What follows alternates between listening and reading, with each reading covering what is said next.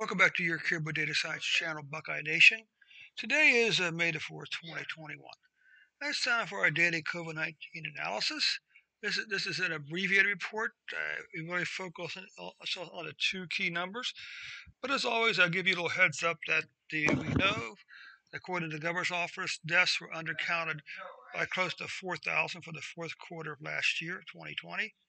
In order to adjust for those 4,000 undercounts, they added them on to February 12th and 13th, which of course caused a massive spike and completely distorts the numbers around it. Okay, so what I did, I just basically deleted those two numbers. Okay, but as the old saying goes in the stock market, the trend is our friend, and as you'll see, the trend in cases and deaths is continuing since December 1st of 2020. It's continuing to decline. Okay, so let's go and run this report here.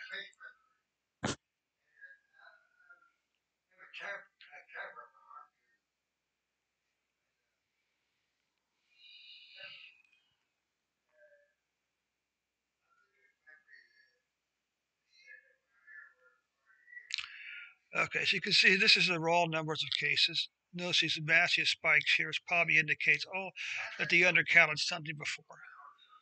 And of course, this is the worst part. Deaths, we know that the deaths are undercounted because of 4,000 in the fourth quarter of last year.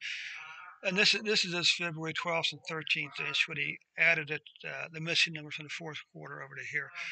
Then, then of course, there's this negative number right there, right? So you can see negative 598. Maximum 2,559, not even close. The average is more like 45 deaths per day in Ohio. Okay, so so this is so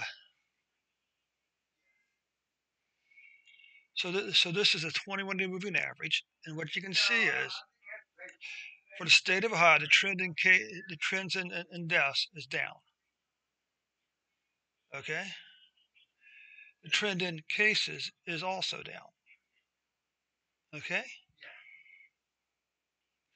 this is just the daily plot for the individual counties. This spike here is really interesting. Coming towards the end of December, I really, you wonder what that really is. But then, the news appears to be pretty good for Ohio. It does appear as if Ohio's numbers are decreasing. Okay, looks like both cases and deaths are decreasing in the state of Ohio.